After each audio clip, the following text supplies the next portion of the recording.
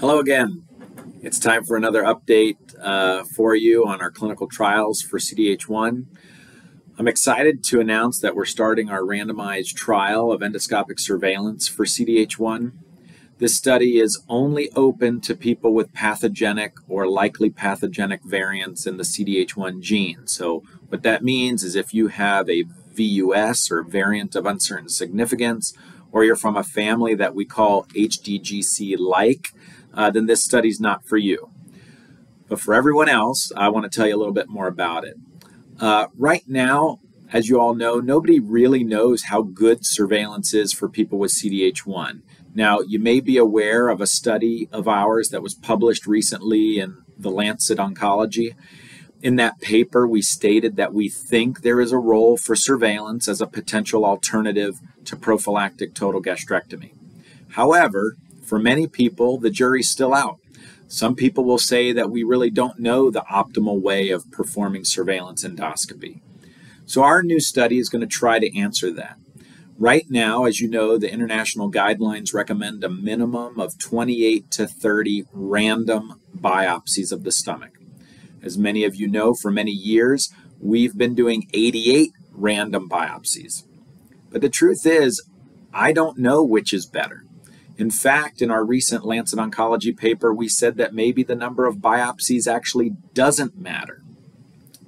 Plus, 88 biopsies is a lot, and many gastroenterologists out there in the real world won't even do that many biopsies. So truth be told, when we do 88 biopsies, what are we doing? We're actually looking at 22 distinct areas of the stomach. And then in each of those 22 areas, what we do is we do what's called a bite-on-bite biopsy. So we take one biopsy and then another one, and then we pass that off. And then we go back and we do that once more, bite, bite. So what that means is we end up with 4 little pieces of stomach tissue from each of those 22 zones. That's how we come up with 88 biopsies. So in this study, what we're going to see is there really a difference between 30 random biopsies and 88 random biopsies of those 22 zones. What won't change is that we're still going to biopsy anything that looks abnormal. And we will still very closely examine the entire stomach just like we always do. Now, my guess is there's going to be no difference between 30 and 88 random biopsies, or at least I don't think there will be any difference. What matters, I think, is that we still biopsy anything that looks abnormal, and we still very closely examine the entire stomach. Now, my priority is to enroll folks in this study so that we can continue to understand what is the best way to do surveillance. And if we can do fewer random biopsies, then I think overall that would be good.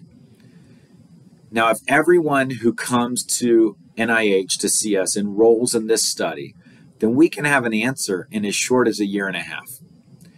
Now, I think it's super important, and I think there's no reason we can't do this. I don't think there's a better or worse here. I don't think that 88 biopsies is better than 30, and I don't necessarily think 30 is better than 88. In fact, I want to do fewer than 88 biopsies because I think telling people in the real world that 88 biopsies is a good thing is just not practical. And many of you already know this because you've talked to doctors out there, and 88 biopsies is just way too many. So what I'd like you all to do is ask questions. If you're already scheduled to come here, you're going to be receiving phone calls from us to tell you about the study and ask you to enroll. I think in my mind, this is a no-brainer. We should be able to do this. We should be able to answer this question. And I don't think there's any harm in doing 30 versus 88 random biopsies because remember, we're still going to do everything else exactly the same. We're still taking a close look at everything. We're still biopsying anything that looks abnormal or suspicious. And I think in a year and a half, we can get an answer to this very simple question. It's good to see you all. And if you have any questions, remember you can reach out anytime. Thanks.